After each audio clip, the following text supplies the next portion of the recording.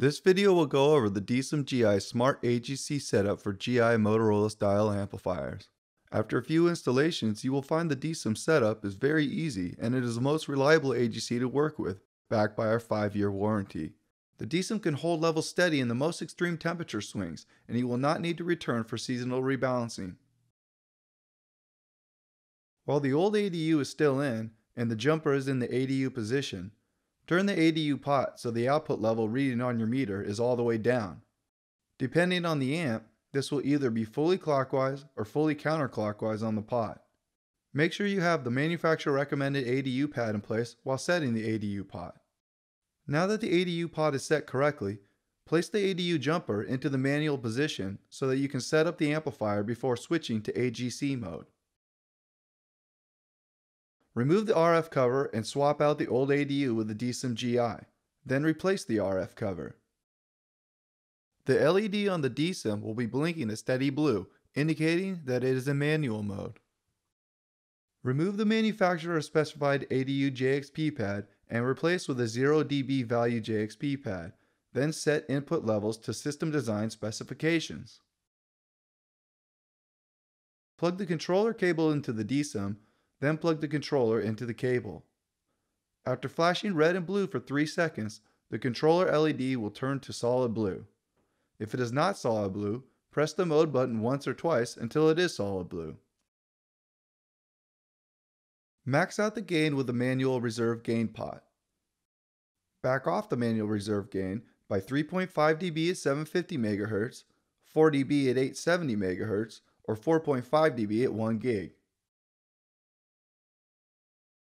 Place the ADU jumper into the auto drive position.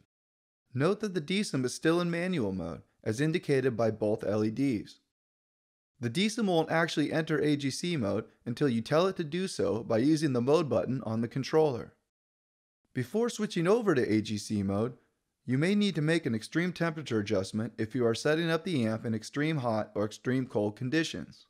In these conditions, you should adjust the alignment of the DSIM with the amplifier's Bode circuit to allow for optimal gain control performance. You can do this by using the controller's plus or minus buttons to increase or decrease the gain based on the current ambient temperature surrounding the cable going into the amplifier. For example, looking at this chart, you can see that if it were above 100 degrees outside, you would use the plus button on the controller to increase the level on your meter at the highest operating frequency by 2 dB. Conversely, if it were below 20 degrees outside, you would use the minus button to decrease by 2 dB.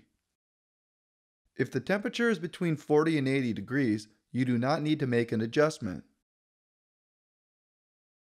If you have made an adjustment, make sure to rebalance your amplifier to system design spec using padding and/or equalization as you normally would. If you haven't made an adjustment, you still want to be sure to check that your amp is balanced to spec before switching over to AGC mode. Now that the amp is properly set up, simply press the mode button once to go from manual to AGC mode. The align process will take about 30 to 45 seconds. When done, the LED on the controller will blink blue, indicating the DSIM is now in AGC mode.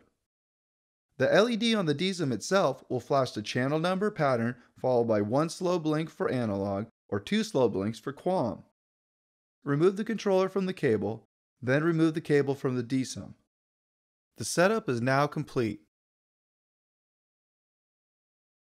This LED color coding chart can be helpful for your first few installations. On the left is a list of color codes that appear on the DSIM LED, and on the right are the color codes that appear on the controller LED. Notice that the DSIM has a third mode, which is a thermal compensation mode. It is helpful to know that this mode is available, which you will know you are in when seeing a pinkish-purplish light on the controller LED. Most systems prefer to always set the DSIM into AGC mode rather than thermal, since the AGC mode provides a more precise gain control. If the DSIM is set into AGC mode and the pilot channel is ever lost, the DSIM will automatically switch to this thermal compensation mode and automatically return to AGC mode once the pilot channel is restored. Sometimes Bode circuits go bad, so testing older Bodes is good practice. If you opt to test a Bode on an amp, we recommend performing the test right before the extreme temperature adjustment and switching to AGC mode. Make sure your input level is close to spec when performing the test. To test the body range, use the plus and minus buttons on the controller.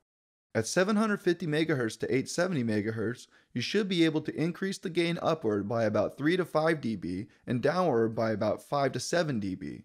The full range should be about 10 to 11 dB.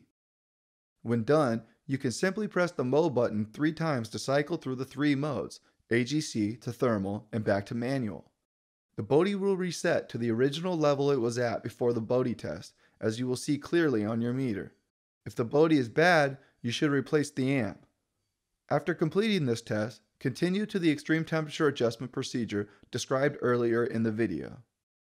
If you return to an amp with the DSIM already installed and are unsure if the ADU pot is set to the correct position, you can still determine the correct direction to turn the pot without having the original ADU in the amplifier. With the DSIM installed and in AGC mode, adjust the ADU pot while observing the output with a signal level meter. The signal will adjust very slowly. If you turn it one direction and the signal starts to go down, turn the pot all the way in that direction you are going. If the output signal started to go up instead, turn the pot the other direction all the way.